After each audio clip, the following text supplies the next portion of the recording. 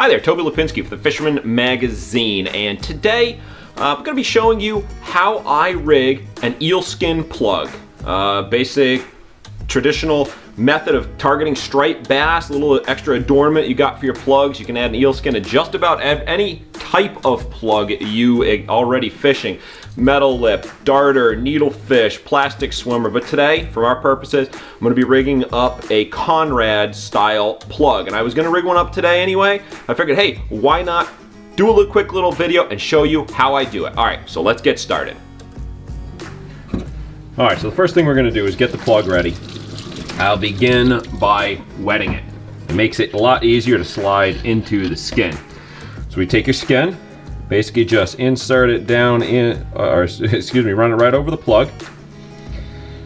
You need an absolutely massive eel in the first place to get your skins ready for these kind of plugs, but it is well worth it if you can find the source. All right, so I take the plug, run it down. You basically, what you want is, despite the fact that this is a 24, 28 inch eel skin, we're actually only going to use about the last, let's say, 8 or 9 inches of it. So we get it all set up here. We've got it roughly to that point. I can move my bucket of skins out of the way. All right, so we've got the skin. Here we go. Roughly the right length. It's I like them to be just shy of the front hook hanger. It's a long skin, but I'll show you how we deal with that in a moment. So we got it.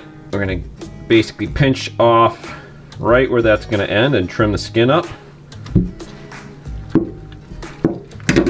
Slide the plug out. Grab a good pair of scissors. I'm gonna come in here. I add a little bit extra just to be safe. And we cut it. Slide them back in again. Sure we didn't mess this up. And it looks about right. Okay. So yep, that's right where we're gonna want that to end up. The final product's gonna look just like that. So we can discard the extra chunk of skin, set it aside. Now what I'm going to do is take a piece of brass toilet chain. This is what I use. You can use anything on the tail end of the skin. Brass toilet chain, heavy monofilament, zip tie, whatever you happen to have. And what I do is I kind of line it up, figure out roughly where it's going to end up. You want it just shy of the end. So it looks like 1, 2, 3, we'll go with 4 complete rings. I'm going to clip off a section here. Set that aside. Now we take a split ring. Put that on one side. Pull the skin out. Attach it to the tail of the plug. All right. Ready to drop her back in. Again, it helps to keep wetting it, just slides in and out of the skin a little better. Gonna double check it all lines up right one last time before we secure the skin. All right. Now you can fish them reverse skin out, dark side out, whichever you'd like. In general, I throw the lighter side, but it works both ways, sort of a personal preference, whatever you like to do. So we look like we're pretty good. We're lined up all right. So now I'm going to secure the skin to the head.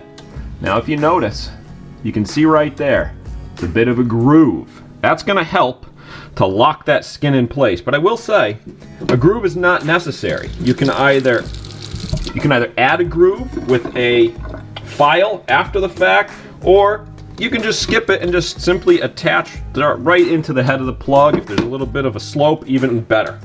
But the skin is absolutely not necessary. All right, so I just take some standard rigging floss here, and we're gonna tie the floss right around the neck of the plug where you saw that groove. All right, so we get the floss ready. And it's important to use a waxed rigging floss here, as it grips down and does not let go of the skin. It won't come loose once you've tied it in place. So as you can see, you kind of pinch it on, swing it around, and it tightens up. Make sure, whoops, make sure, here's a good example, that the skin is completely covered. You don't want any of that skin behind the groove, and you're not. All right, there we go, that's better. Okay, so we just continue tightening it down. This skin actually might be a hair big, but it'll get the job done for us.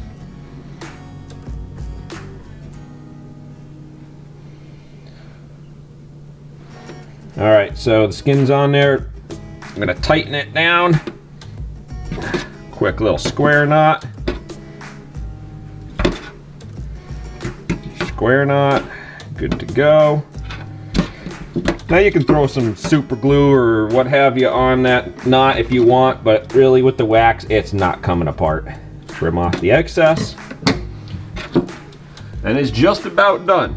However, we need to still attach the hook. So, what I do here is on the belly, line up where that hook, you want to make sure that skin is fully stretched out, figure out where the hook lines up with the seam on the bottom of the skin.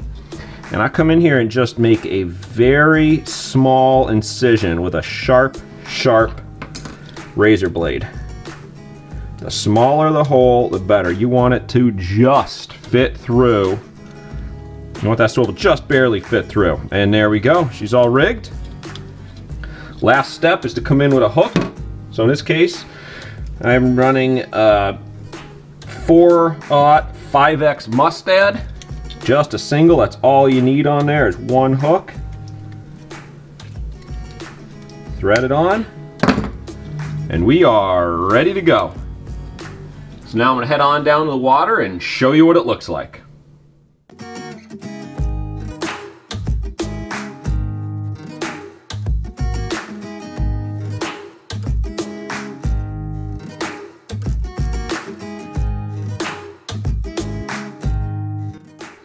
All right, well there you go. You got to see how to rig up an eelskin plug. Then we went out and test swam it. You got to see what it looks like underwater. Last step is perhaps the most debated subject when it comes to an eelskin plug, and that is storage. First off, when I get back, this is how I do it. And when I get back from a night of fishing, I take the skin, I rinse it in some clean, fresh water, soak it, get all of that salt and grime, as much as I can at least, out of the skin. Shake off the excess. Then I take a heavy Ziploc bag, in this case small plug, so I've got just a 1 quart size. I'm gonna take some kosher salt. Scoop a bunch of the salt into your bag, and I'm basically gonna make a salt paste, if you will. So I start off, as you can see, we got a good amount of salt in here. I'm gonna add just enough water so it's damp. It's not soaking wet, almost consistency of maybe snow, if you will, and you kind of keep messing around until you get just the right mixture. Add some more salt. Really, you can never have too much of this mixture, as it's going to eventually come off on the plug as you go along. So we've kind of got it. You can just see, again, kind of like snowball mixture. And I take the plug, drop it right into the bag. Do my best not to puncture the bag with the hooks. Make sure that the salt covers every bit of the skin. Seal it up, throw it in the fridge. Some fishermen I know will just throw it into the freezer. Some of them will put them into a tray. I find this method for me provides good seal. It holds the moisture in. The skin doesn't dry out. My hooks don't rust. Works pretty good for me. Again, you kind of adjust that mixture till you get it just right. All right, well, there you have it. I hope you learned a couple of things today, figured out how to rig up an eel skin. You got to see just what it does to a plug to make it so appealing to striped bass. So for more information like this, additional how-to, where-to type videos, be sure to head on over to thefisherman.com and check out our entire Fisherman magazine library, and be sure to sign up for a subscription to the Fisherman magazine while you're there.